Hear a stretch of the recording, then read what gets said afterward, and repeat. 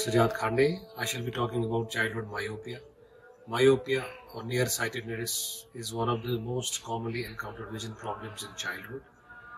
The eyeball grows excessively, leading to blurry vision.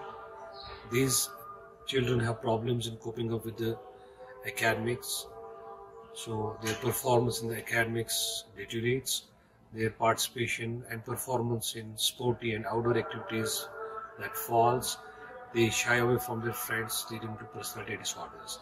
And more importantly, they are prone to certain blinding complications like glaucoma, cataract, retinal degenerations, and retinal detachments.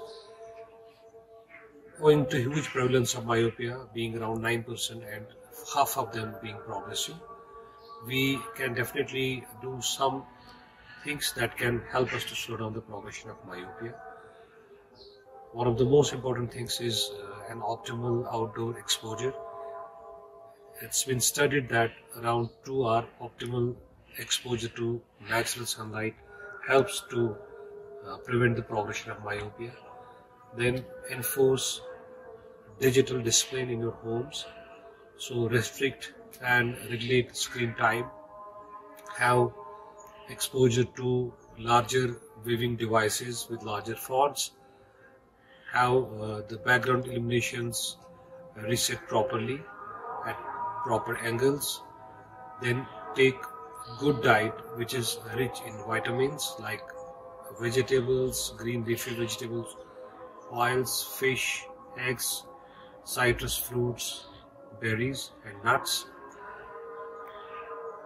There are some treatment modalities that have been developed to slow down the progression, like atropine eye drops, then orthokeratology lenses and multifocal contact lenses.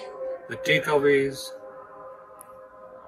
have your child properly evaluated by a specialist, encourage him to follow the instructions regularly, and partner with him in his long journey to attain a good, satisfactory, optimal visual acuity.